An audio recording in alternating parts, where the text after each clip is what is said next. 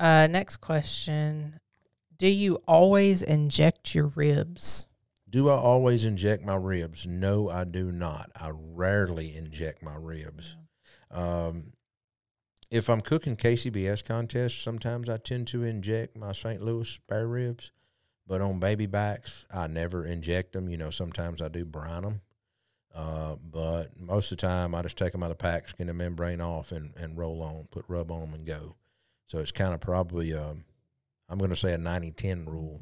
Kind of depends on what I'm doing and what the ribs look like as far as marbling and all that goes in KCBS. But the MBN and cooking baby backs and all that, no, never.